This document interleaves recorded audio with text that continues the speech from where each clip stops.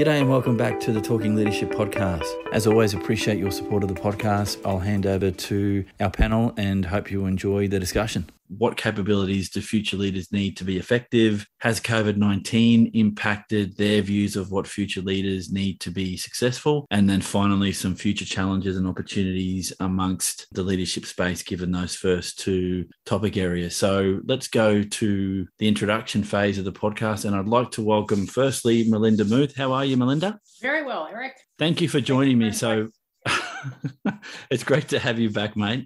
So Melinda is a board member of the Australian Scholarships Foundation and is a facilitator and fellow of the Australian Institute of Company Directors. My next guest is Lynne Strong. How are you, Lynne? I'm very well, thank you, Eric. Thank you for joining me. You are the founder and chief visionary at Action for Agriculture. My next guest is David Stannard. How are you, David?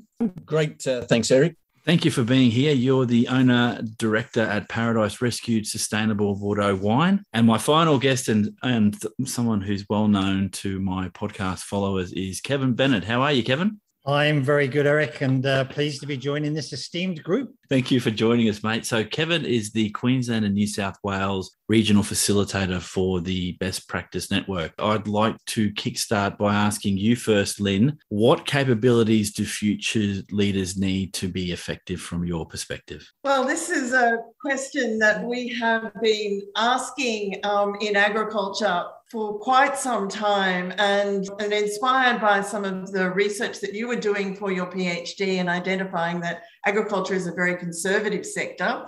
We tend to be very reactive. And so those beautiful discussions have started about just what do we need to be future focused. And of course, you know, the climate pandemic, the droughts, the fires, and of course, the new ESG, the environmental, social and governance concerns of consumers is really reimagining the food system. So we as farmers and suppliers of everybody's basic needs really need to think what we need to be future focused as well. And excitingly, being inspired by some of your work where we're actually looking at that. What mindsets do people need? What skill sets do we need? What resources? What support systems? And what experiences do people in the sector need to ensure that we're future focused and ready for the future of agriculture? When you hear things like, you know, in 50 years' time, cellular agriculture will be the thing, and we may not be consuming animal products. It's an exciting world out there for agriculture when you're looking at, you know, farmers could move from being producers of food and fibre to stewards of our ecosystem services and hosts of renewable energy sources. It's a pretty wild sector to be part of. So we're very grateful for you for doing that initial research and inspiring the leadership capability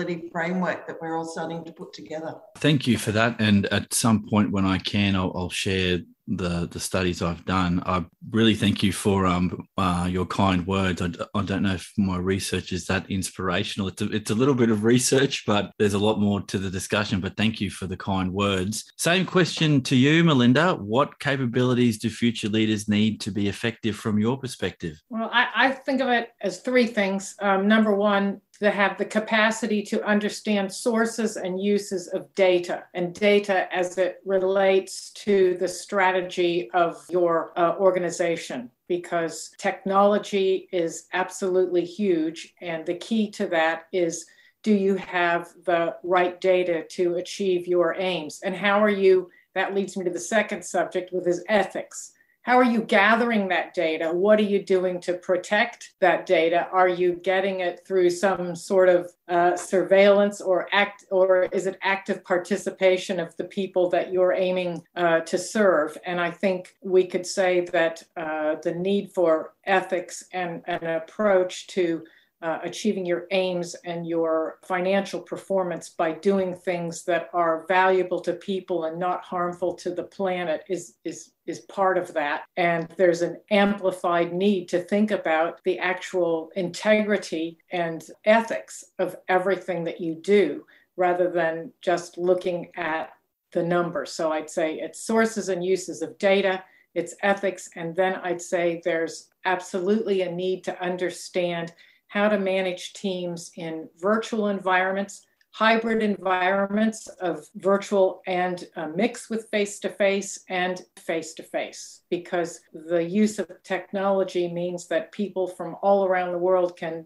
use their expertise on an issue. Some things have to be done in person, and I think people crave that, but I think there's going to be some facet of virtual management of people who are working on things, but they don't really see each other face to face, and there's a skill in that. So it's those three things for me. David Stannard, so same question to you. What capabilities do future leaders need to be effective from your perspective, mate? Yeah, look, it's a fascinating topic. We covered the first hour of this podcast, I think, just on this one question alone, Eric. Look, for me, it probably it's all about, in terms of leadership, a bit about going back to fundamentals. I mean, there is a lot of work out there published, and you will have gone into lots of it, and I haven't seen your secret thesis yet. But for me, it's about stopping the drift in leadership values. Let's go back to square one. Get out a great book on the subject. Take someone like a John Maxwell and the 21 indispensable laws of leadership or something like that.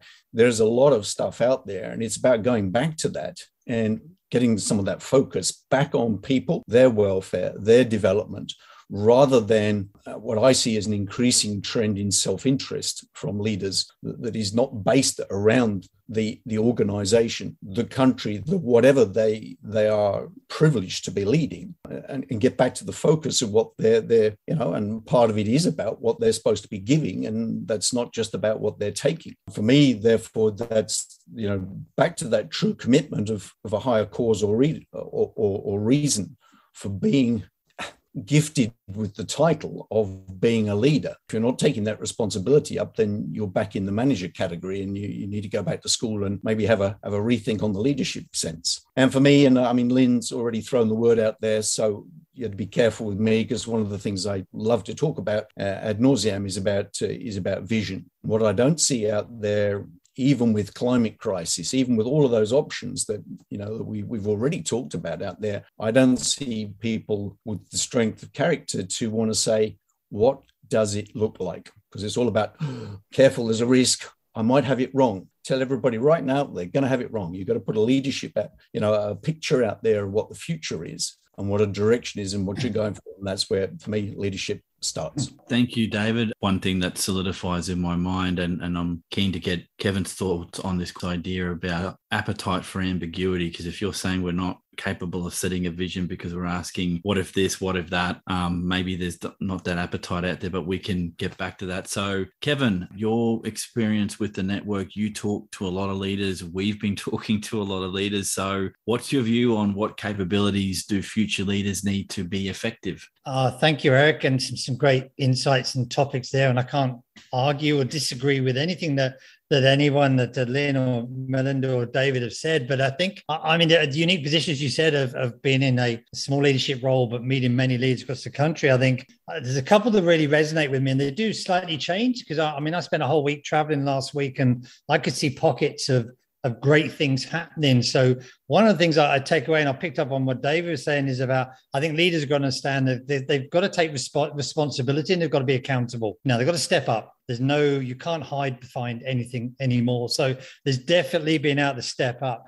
I'm coming more around the point as well. It's been able to, and I think it's a mixture of what everyone is saying is doing the right thing at the right time. So there's a time to be directive. There's a time to go and, as Melinda says, go and look at the data and the analytics and everything else. But I think that's a big art in itself. When you go back to some of the situational leadership, is about picking the right thing to do at the right time. What that then means, though, is you've got to be this flexible, this agile, this adaptable, because, that good old, I'm in at 9 o'clock, we sit down and we have our daily huddle and we have the plan for the day, and the day seemingly goes to plan. It's just not going to happen anymore with the things that are going on. So for me, there's definitely around that whole flexible agility, being adaptable. And I think you've got to be able to just communicate and work with the team. I think you've got to, write things at the right time here. I totally agree with David, as I'm hoping he would expect me to, about the vision and the clarity, but that could be broken right down to what does the next hour, the next day, the next week look. in terms of, and being able to work the team towards that. So it's an interesting one, but I think there's the way the dynamics are going on at the minute, you've got to be able to put yourself in the right time horizon, and you've got to be able to then use the skills of everybody else, because we are not going to know it all, and we're not going to be able to do it all either. It's a changing picture, I think, as we start to work into 2022. Do you think, and I'll put this out to all of you, but I might start with Lynne, if this is okay, if you have a response for this one, Lynne, is do you believe that leadership has lost its focus on the people element of the leadership process, or is that too big a generalization to make? No, I'd agree with you. Particularly in my sector, all of the solutions are technology. We see building human capital as just too hard these days. And whereas in our organisation, working with young people, we work with young people in schools, starting in primary schools, right through to young people in agriculture in early career. And this is the fabulous thing about our school system. It's set up to teach young people to be critical and creative thinkers, to be lifelong learners, to be active citizens in their local communities. So, that's the future. Leadership is growing tomorrow's, is growing people who can solve tomorrow's problems today. That's our role. And we've just decided that building human capability or human capital is just too hard. So that's where my focus is. That's where I want to certainly disrupt the agriculture sector, this mindset that leaders are born. It just doesn't work in the 21st century. Melinda, your thoughts? Well, it's interesting that you brought that subject up, because one of the notes that I made to myself about talking tonight was that I think part of the problem that we have for the future is staying human. It seems to me that we're on some, if I use David's word, drift towards becoming bots in a metaverse.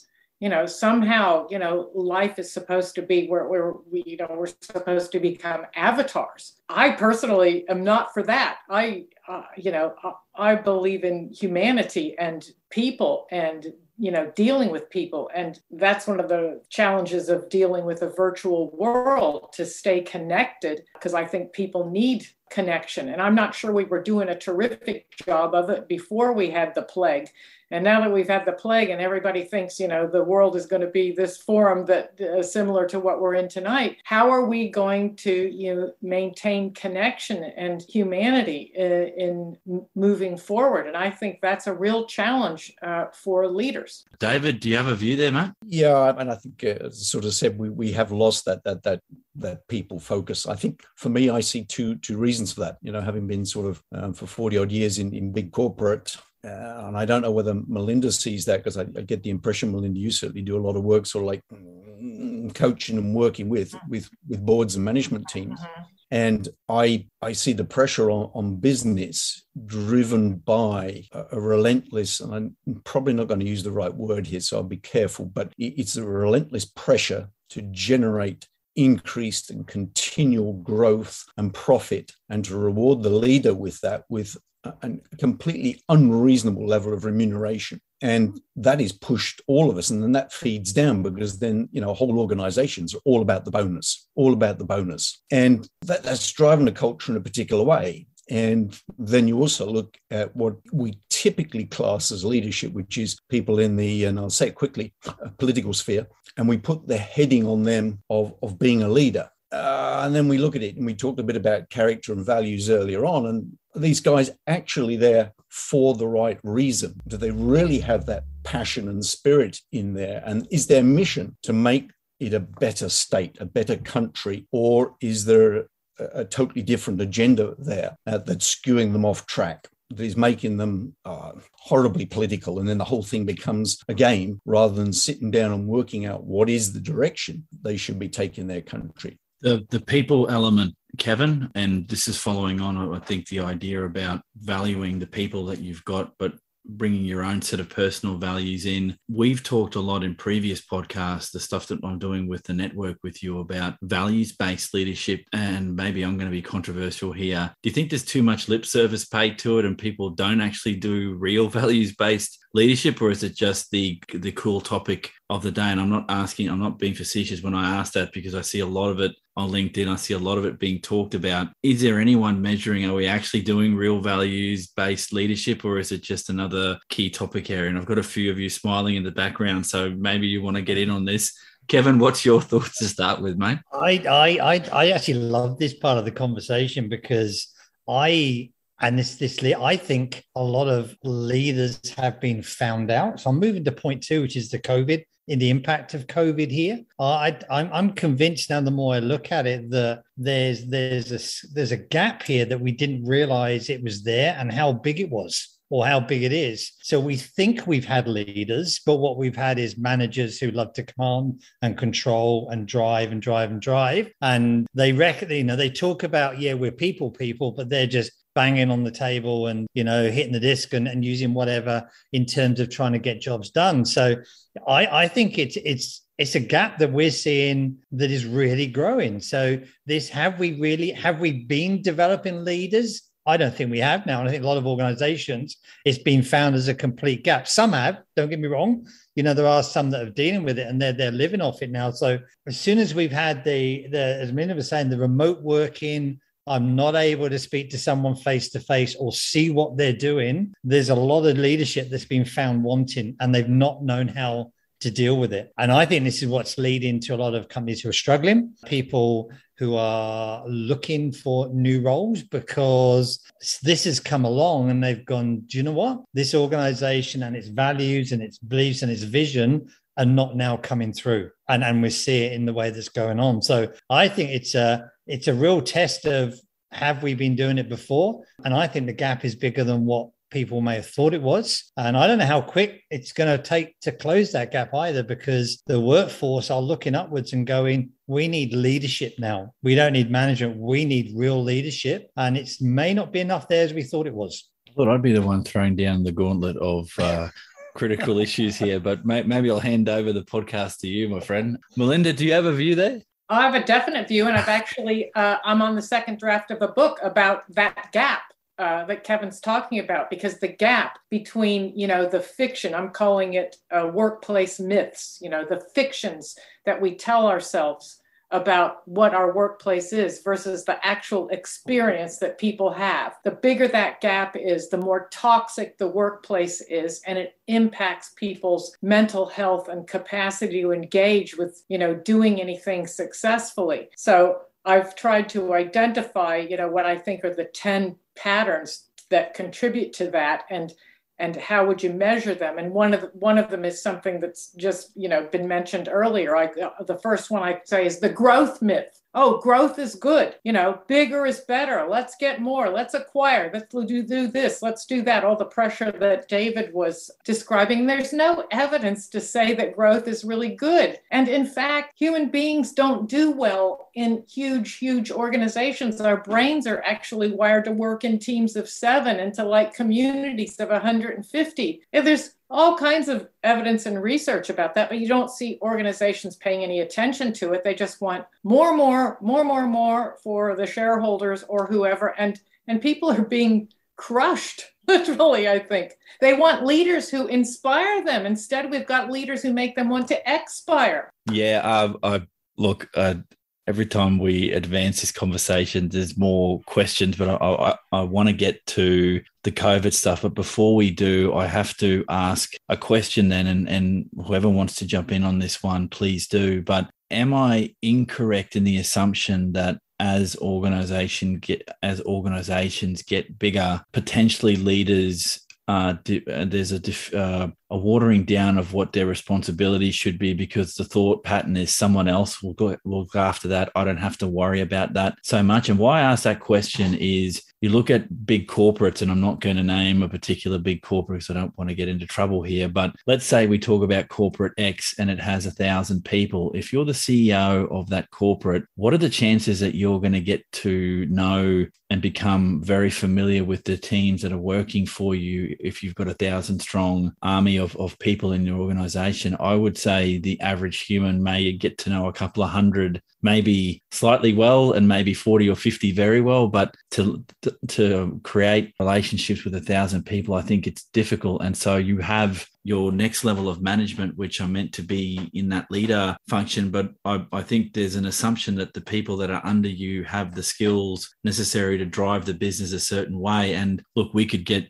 into the rabbit hole of growth being a good or bad thing. I'd like to leave it at maybe it's a good thing that organizations want to sustain themselves and provide a platform for people to have meaningful work. How critical growth is a question for each individual business, but I don't disagree necessarily that the push is always to get bigger and better. And if the dollar and the pressure becomes your driver, then the people focus takes a back seat. And I've often wondered, is that the thinking that makes people say leadership is about soft skill application in the workplace, and it's not the be all and end all of running the business? If any one of you want to weigh in, David, do you have a view on that? Yeah, look, it's interesting. I mean, we put the pressure on the so-called leader there in that space and say, well, that's the CEO or whoever or whatever. And I think that particular individual, remember, also has a series of bosses. And in that space, the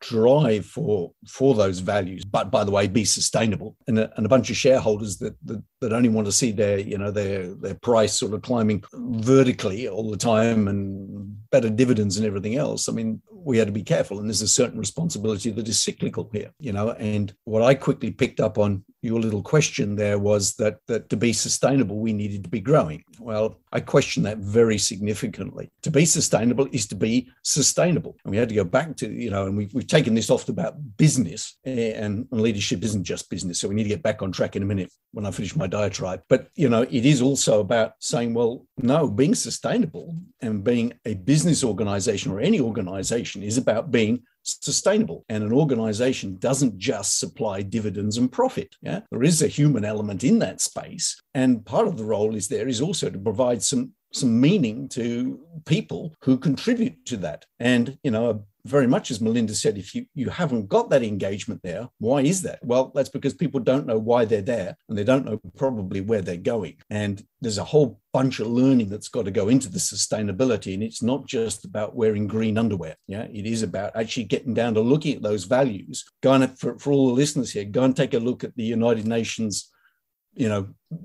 dashboard on that thing, and you'll find 16, 17, 18 values there that we'd all do could all do some good help towards. Cannot disagree. Lynne, do you have a view? Yes, I do. It's really interesting. So we're a charity who works, and we're a very small charity who works with very large other charities. So they engage us to roll out some of their programs. And we also work with very big corporates, and we work with government. And particularly, it's been a joy working with the two corporates that we work very closely with at the moment. And they make it very clear that their relationship with us is their shared values partnership. And these are both corporates who've got, make it very clear what their values are, and that they live their values.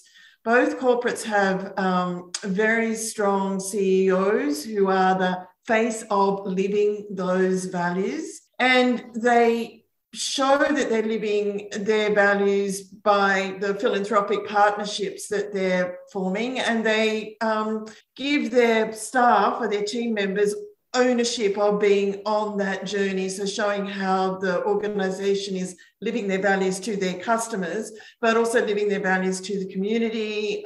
One of these organisations is particularly strong around developing female farmers in developing countries, those types of things. So their staff are part of the shared values journey. So it can be done, but there's not a lot of people who do it well. And I must admit, it is a joy to see it done well. And I know I can count on those people if I'm feeling a bit overwhelmed. I know that I've got both of those people on speed dial to sort of, share their wisdom with me. It can be done in a growth organisation, an organisation who says we're for purpose first. Let me, if we can, move to the question around COVID. So what I pose as a question to the four of you is, do you believe that COVID-19 has impacted what future leaders need to be successful? Now, before you come at me with your answers, given what we've done in the first part of this, I think this question changes for me just a little bit, in that unpacking impact of COVID on leadership is one question, and I think what we judge collectively as success is a very different thing. So I might ask Kevin, if we can to start this one. Do you think COVID-19's had an impact on leadership or not? I mean, you're out there talking to leaders all the time. Yes, no, not sure yet, too early to say?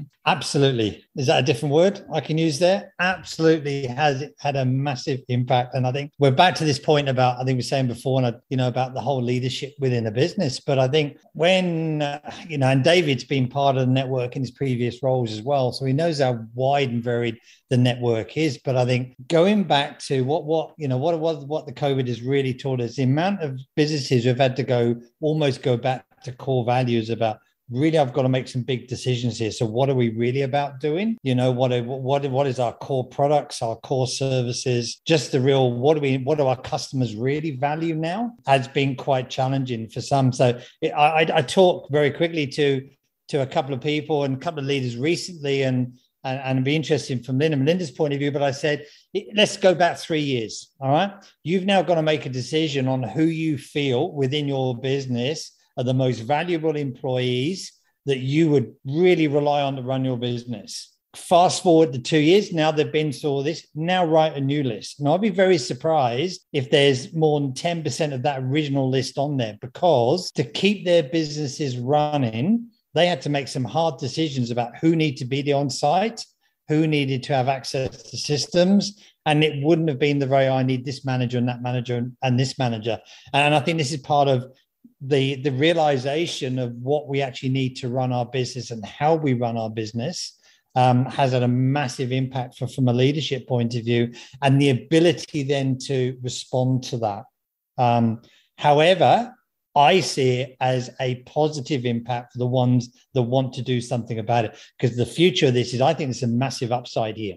Good leadership, good development, good succession can have a massive upside for Australian industry. We just got to get it right and start doing it now. Yeah, I want to come back to when people say we've got to get it right. What does right look like for you? And that's a question I want to come back to if I can, Kevin. Melinda, same question to you. Yeah, you want to know if I think it's changed because of COVID. Yep. I'm not sure that things have changed. What I think is the things that were always there have been amplified. That old line from Warren Buffett, you can tell who's been swimming naked when the tide goes out. I think it's like that.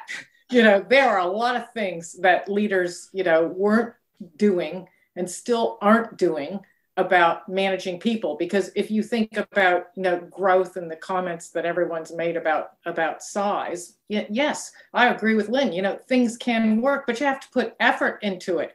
And it requires leadership, because if you've got that many people, you have to be spending your time on the people. Water flows best downhill. So CEOs have got to work with their people and make sure that they are the right people doing the right things, having the right value and purpose. So it's flowing on through a larger entity. So that means spending more and more time on what people, say are the soft skills. But I hate that line, because I don't think they're soft skills at all. I think they're the most difficult skills of all, because they require that people understand something about themselves and whether their intent matches their impact. So it's not just about them out there, it's also about the leader. Now that takes some, that takes some emotional intelligence and capacity to look at yourself and, all those skills, that soft stuff. That's what people want to run away from, because they want to get on the task and the technical part of it. And I think that doesn't work. So it's all been amplified.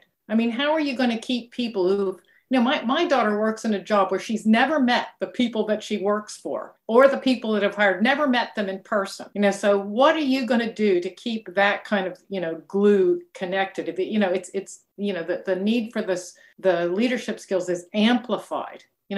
Maybe people were getting away with some things, but I don't think they're getting away with it anymore. Fair enough. Lynne?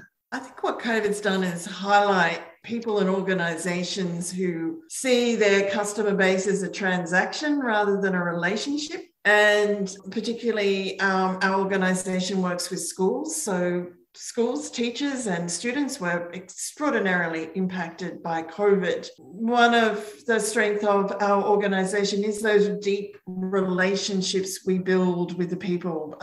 We even survey them at the beginning to understand their wants and needs and pain points. Tell us your pain points. And we tailor everything to the people that we're working with every year. And everybody gets a one-on-one with me and gets an opportunity to share with me, what are their barriers? Often in schools, it's their peers and things like that. So I need to know what the barriers are for the people who are trying to empower the students that they're working with. And of course, it just got worse and worse and worse. And our programs attacked, high achieving teachers. And it was going to be obvious they weren't going to be able to deliver at the end of the year. So we did a lot of things like, running a Zoom where I got a facilitator in where we allowed all the teachers to meet each other and sort of share what was going on. I had teachers contact me after that in tears, just how much it meant to them to feel that they weren't alone. And so to me, that's what COVID's done. And it's really, really highlighted the people who are putting the effort in to see that people are our greatest resource.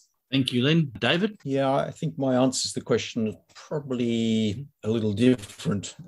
Maybe it's my interpretation of the question. I've seen there's definitely been change. And I think what Lynne and Melinda said is completely accurate, that whatever was going on and was completely inadequate in the area of leadership. COVID-19 has just literally pulled their trousers down, and they have been naked like the emperor. It's become particularly obvious. It has thrown up some real questions, though, for the future. And, if you look at leadership, one of the key attributes to that is in the area of communication. And we've all said it here in the last 30 minutes. Yeah, we all value and want to see that value. We're human beings, so we do have, in most cases, that desire to connect. And that's really damn difficult to do down the end of another Teams meeting. That's one of my joys of having not been in big corporate and not working off a Microsoft database continually. I'm able for the last 12 months, all bar 1 week, to work without using Teams. It's caught up with me.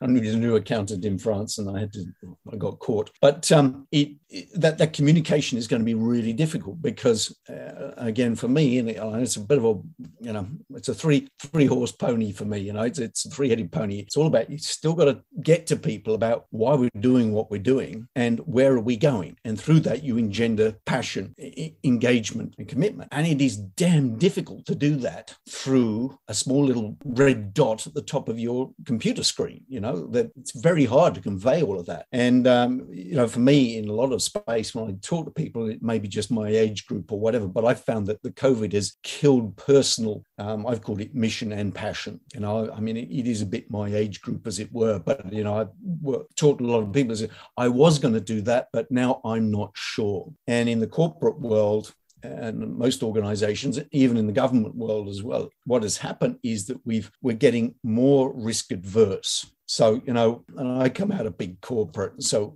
safety, environmental protection, everything that is absolutely top of the list and quite right too. But that whole culture has gone to everything now. So it's like, if we make that move, what's the probability of it going wrong? So in terms of encouraging people to be leaders and to step up, it's like, I'd rather not. And for me, it's just, everybody's just resigned their fate to doing nothing. So for me, it's about, come on, people, let's get our mojo back, and let's see if we can set some clarity. And the future is never clear. It's up to us to invent it.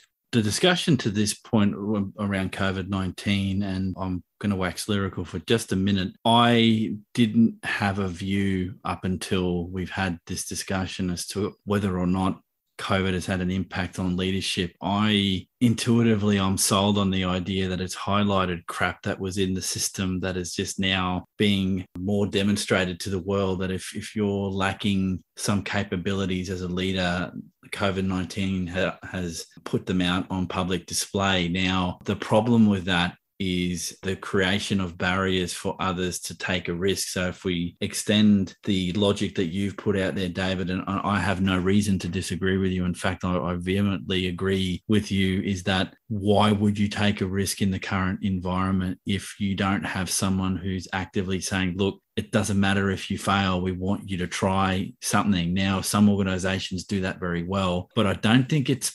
inculcated in the DNA of most businesses to tolerate ongoing trials of leaders to try and get it right, because there's a risk, or at least a thought that, well, if we don't have it internally, what's the future of the business? And this comes back to a topic that for some reason keeps coming up in the podcast, is about raising up technocrats and technical experts into roles of leadership when they're not ready to do it. In some circumstances, I think you can stop yourself from taking on that responsibility, but in other circumstances, if you get that promotion, you're just expected to run with it and do something with it. And I think a lot of people are left floundering, going, what do I do now? And who do those people reach out to? Which then I think in some respects goes to this thing of, who do you look out for mentorship if you're struggling in a leadership role? Because I'm not assuming for a second that there's bad intent in the leadership we've got. I think a lack of skills or a lack of knowledge around leadership is not bad intent. You just either have those skill sets or you don't, which then comes to the question I'd like to pose to all of you is,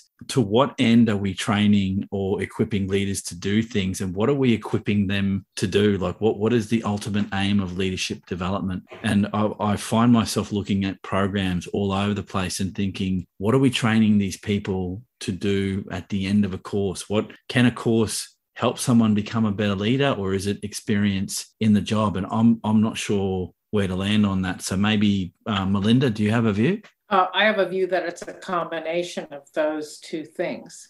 And I think, we tend to train people for technical skills because that's what most organizations value. They talk a lot about leadership, but there's not really a value on that. In the spaces that I inhabit, it's economics and the law and the rules and compliance. And there's a lot of talk about leadership and culture, but I don't think that in our capitalist society, we actually value those things. So, there are a whole set of skills around human behavior and communication, to David's point, that I believe are part of good leadership development programs. And those programs require, some delivery of content. They require practice, experimentation, action learning, chances to trial things, and then to go into the workplace and then get some feedback and go back in again.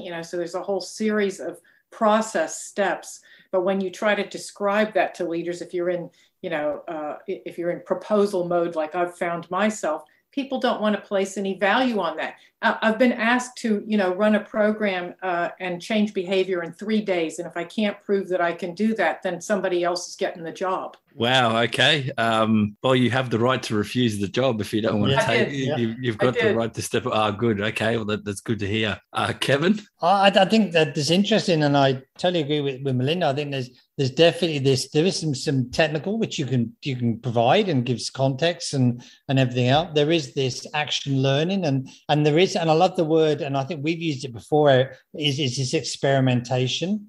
It's very difficult getting to learn to fail or try to fail. It's got such a negative connotation to it. You learn by doing, and I think it's a learn and experimentation. And I think it's having that mindset that's really, really important. And boy, have we learned in the last 12, 18 months, because businesses are doing things they never would have even thought of, and they've had no choice, so it's almost about, I think there's a lot of upside out of what's happened the last 24 months in terms of what businesses have done. What we've got to do is unlock what they've done. There's this fear, and I'm going back to something David said, is almost going to be, whenever we come out of this, a lot of it is going to go back to what they were doing before. They've survived. Let's go back and deal at the end. We've got to map this now and say, how were we able to do a lot of those things before? And it comes back to everything we've been saying before. It's those good leadership skills, that agility, that good communication. It's all that good stuff. We've then got to somehow bottle that and go, this is when we talked about the fit for future leaders, the future fit. We've had this whole debate is about what does that look like? And there must be some research around there about that starts to pick out what have we managed, what can we really take away on? But I think it is about allowing that opportunity to learn and experiment, but then reflect on it in the right way, because that may not have worked today, but it could work next week. If it's had a failure connotation, it is, I'm never, ever going to do that again. Lynne, have you got a view, mate? Yeah, look, I agree with everything that's been said here. And I work with a lot of scientists. And so looking at the particularly, there's the vision for education in Australia that says we're doing this, creating critical and creative thinkers. And then there's what, teachers are rarely allowed to walk the talk. It's all about getting the ATAR. For us, I love the Harvard Kennedy School model, which is very much what Kevin's saying, that you see leadership as an experimental art. And we're all at the frontier. And, if you see leadership as a laboratory, it allows you to try things out, to make mistakes, strengthen your skills. And, it's the journey, not the destination. And that's how we're able to work with schools, because that's what we do, action learning programs in schools. And we make it very clear to the people that we work with. That's what we're doing with the young emerging leaders that we're training as well. And it's taken 15, 16 years, but those young people are now out there getting the jobs. So people are saying, well, what is it your organisation is doing? Well, I said, when they join our organisation to start with, it's a community. I've got people who's joined the organisation to do leadership training 10 years ago who still turn up to every workshop. So we're part of a community. We're an experimental lab, and but it's a bit easier for me. I get to work with young people. Yeah, I'm fascinated, and I've been schooled up over the last few years of having discussions with people like yourselves, or people in different industries that have had leadership experiences from multiple perspectives. And when I started my studies and started my thinking around what leadership meant for me, I was always sort of looking around going, why can't people just grab one model and we just get one way to do it and we'll all be very happy from that point on? And well, I know that's not a great thought, David, but remember, I'm saying when I was naive, now that I've got a few years under my belt thinking about the topic, I'm more convinced than ever. I wouldn't call it the dark art of leadership, but there's definitely an art to leadership. And I think it's an ongoing conversation that there's never going to be the perfect fit for how you do effective leadership.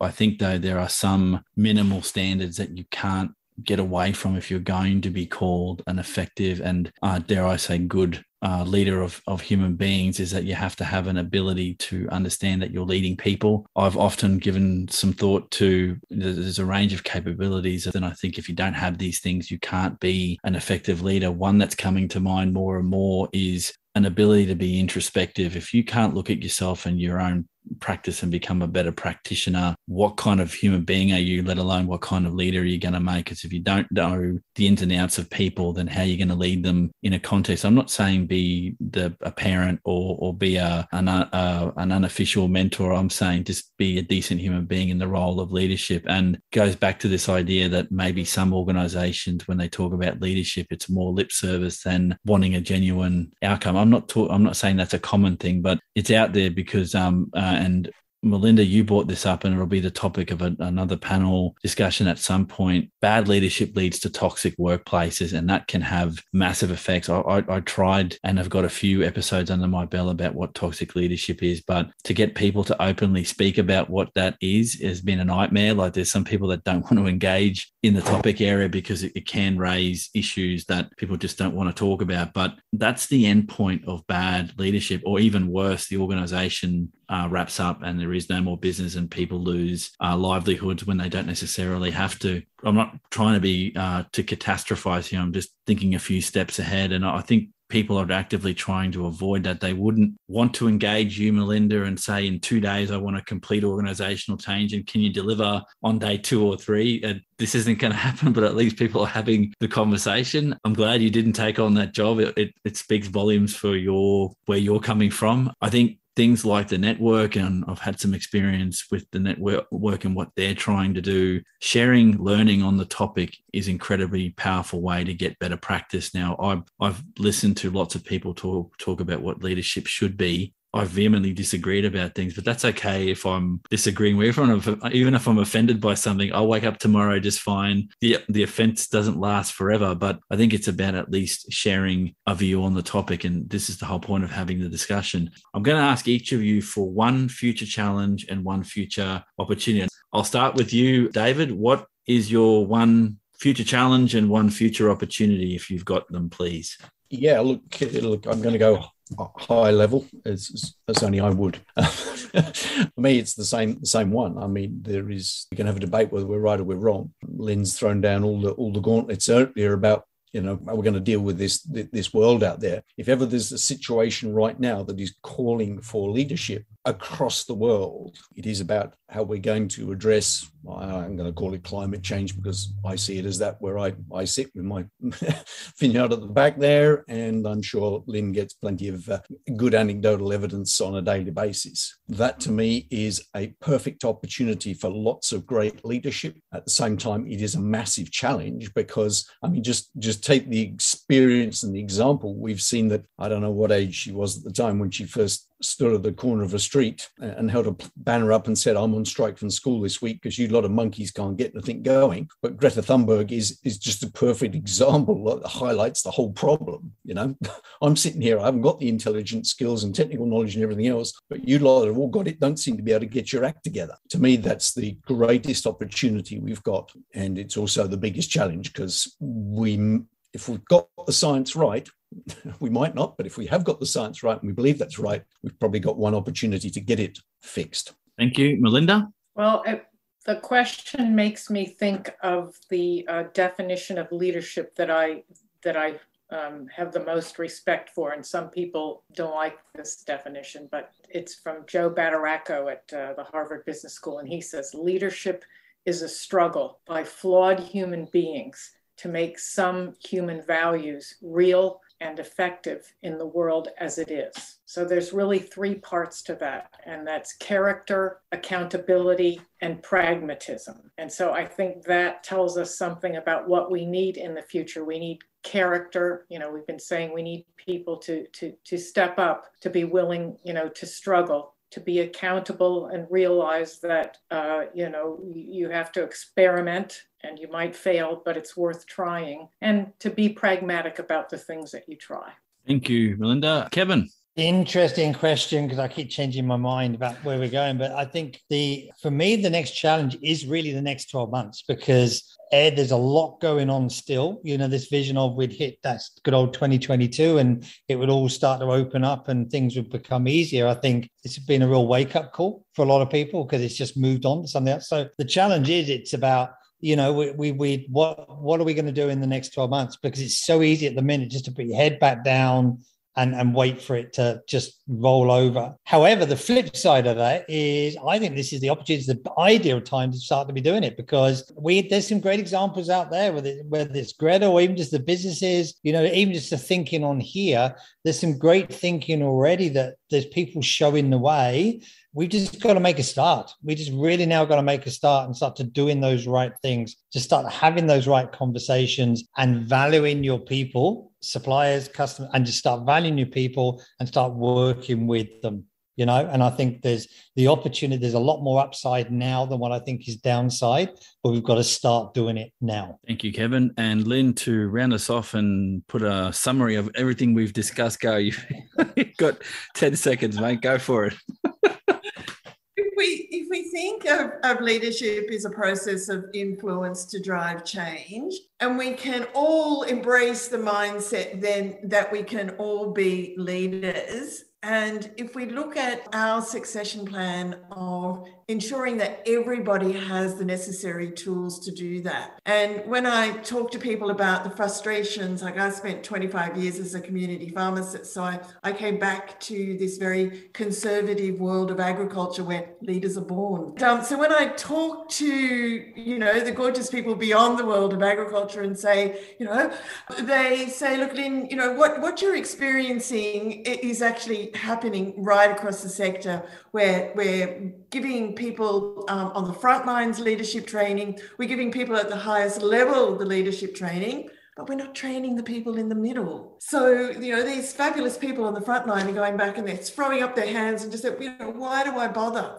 So we've got to be able to embrace the mindset that everybody can be a leader. And it's that fabulous conversation you had earlier about, managers and leaders. Our managers can be leaders too, and they deserve the same sort of training that everybody else is getting. And once we get that mindset happening, I think we can see some real change. Thank you, Lynne. Look, this has been an eye-opener on lots of fronts. I think there are, in every one of those topic areas, I think there is another set of discussions that can be had. And every time I do these discussions with people like yourselves and others, obviously, that there is still a need to have the discussion, because I think in this 1 hour we've talked about macro and micro leadership issues. We've talked about the big picture of what leadership might mean. And I think it just demonstrates that it has to be an ongoing discussion. There is no end point, and kind of what keeps people interested in it. Because if we had the solution, we'd be doing other things, and you wouldn't have a best practice network that talked about leadership, because you'd have that done and dusted. And I don't think that is the case. Now, I'd like to thank you all for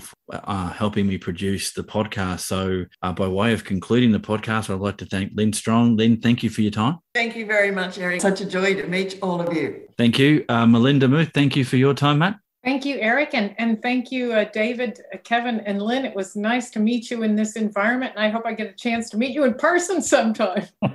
COVID not preventing that from happening. David Stannard, thank you for your time, mate. Yeah, thanks, Eric. Thank you, everybody. It's been an absolutely fantastic conversation topic, and really well served by all of the panelists. It's been brilliant. Thank you very much. Thank you. And last but not least, my partner in crime on another podcasting platform, Kevin Bennett. Thank you for your time, mate. Thank you very much. And to Lynne, Melinda, and David, it's been a fantastic conversation. Let's just keep it going. Let's just really keep the conversation going in this forum and other forums, and let's make the most of the opportunity. Thanks, Eric.